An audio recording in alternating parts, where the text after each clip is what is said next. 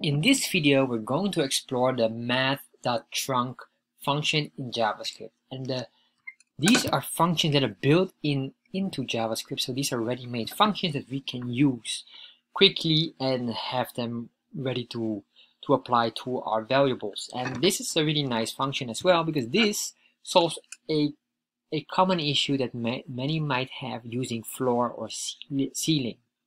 So let's start and explore here. So what is basically the math.trunc function in JavaScript? So math.trunc or math.trunc function means math is related to numbers, where we have a calculation, and trunc stands for truncated. Basically what we do is, if we have 4.5, it will not calculate or round it up or down, but it will just remove the decimal digits.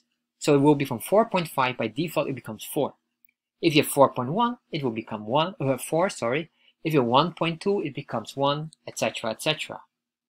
And this is basically the solution if you're using negative numbers and you're trying to floor or ceiling. You use the math.floor or math.ceiling or math.ceil functions in JavaScript. So let's start and explore this, because this can be very, very useful for you, especially if you've seen my other videos related to floor and ceiling of rounding a JavaScript number. So let's create here a constant, and this constant is a new constant.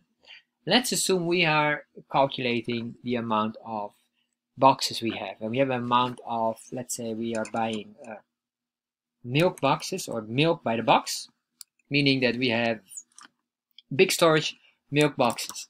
And what we want to do is we want to calculate only the amount of milk boxes we have, but we don't want to calculate, let's say if we have 9.5 milk boxes, it would mean that's basically 9 boxes and a half box. Let's say if there's 12 packages or 12 milk cartons in one box, it would mean that a half box would have 6 items in there. However, we don't want to calculate the 6, we will calculate it separate. We only look at the boxes that are unopened. So we say here, we have the milk boxes here.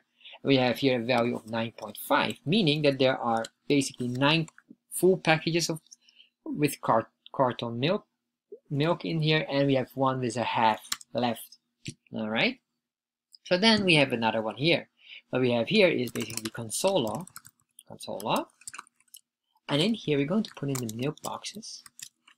We're going to show these values here. Let's save this, and once we save this and refresh, you can see nothing happens here, but open up our developer tab, you can see we have 9.5. Alright, so that looks nice. So now what we're going to do is we're going to use the trunc of the math.trunc for truncating the value of milk boxes here. So we say here, let's copy this, put it in here, and then we say here math with capital letter M, and we say trunc, and then we close these all together. Alright, that's correct, and save this. Once we save this, refresh, we can see now this works nicely. So we have here the 9.5, and then the second one, which is the one that's truncated, which is 9. So what happened if I change this to 9.111? Save this, refresh, and as you can see, it maintains.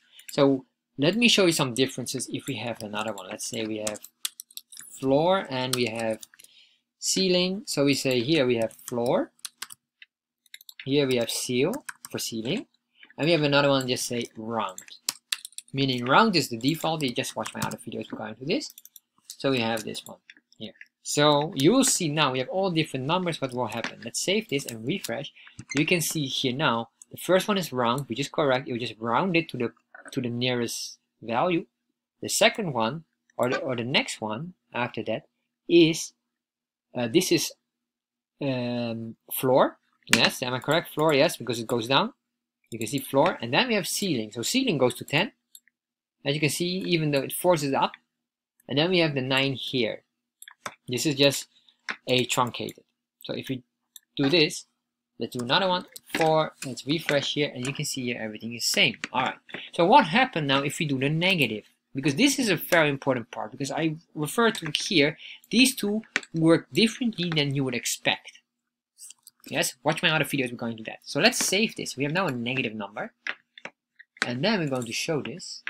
And if we refresh, you can see now the negative number here, this is -4, and this, which is, let's say here, the round, which goes automatically to 4, which is fine.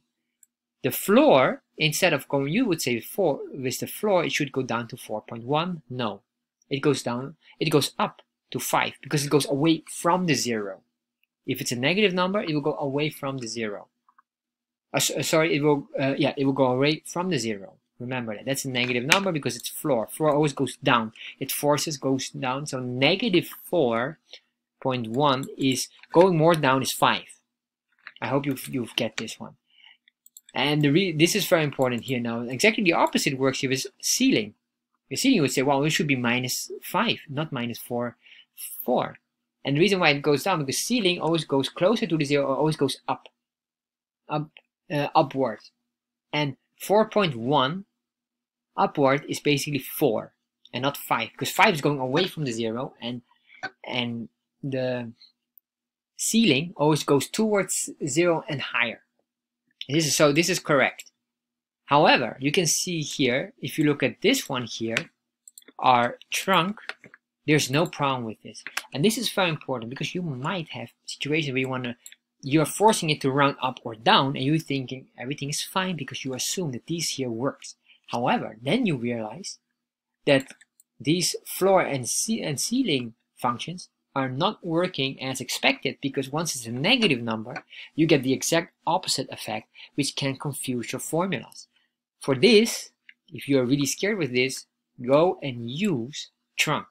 You remove always the number and forces the number, whatever is in there.